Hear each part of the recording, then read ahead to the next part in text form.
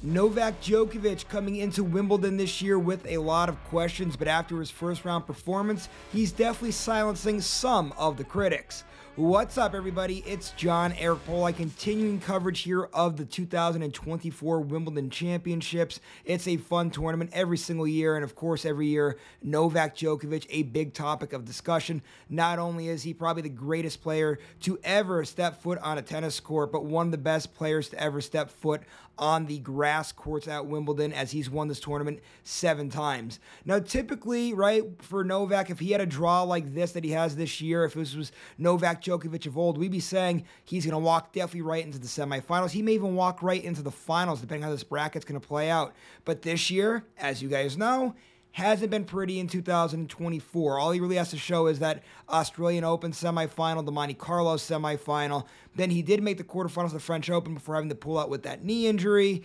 And even that road, though, in the French, even though he did get to the quarterfinals there, it was not a pretty road to that quarterfinal. So here it is, all these questions. Is Novak even going to be able to play? As Father Time caught up to him, things are going so bad. Kind of the world's kind of crashing down on Novak here from all the fans, from all the critics, from a lot of media members. And then here it is, round one, after all these things he's facing. He looked freaking great today. Obviously the only difference that we saw out of him was he had a sleeve over his knee. But outside of that, that looked like Novak Djokovic of old. He played so well today, winning in straight sets, winning those sets 6-1, 6-2, and 6-2. And I want to talk a little bit about something they mentioned in the broadcast. This is something that Nick Kyrgios and John McEnroe were getting into, and Kyrgios really did a great job touching on this too, being a big server, a guy that faced Novak in a Wimbledon final. They were saying how servers typically would do well at Wimbledon with that big serve being on that quick surface, and Novak does not play back deep. He stays right on that baseline there, and he's willing to let an ace or two get by him.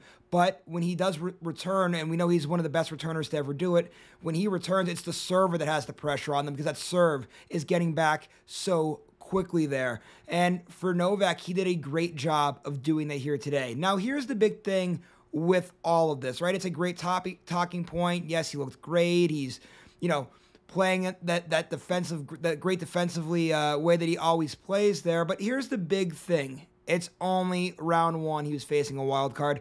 Let's just see as this tournament goes along. Let's see how this knee holds up as the tournament goes along. There's still a lot of questions out there for Novak, but right now, looking at round one, you have to be really happy if you're Team Djokovic here. He looked really good here today.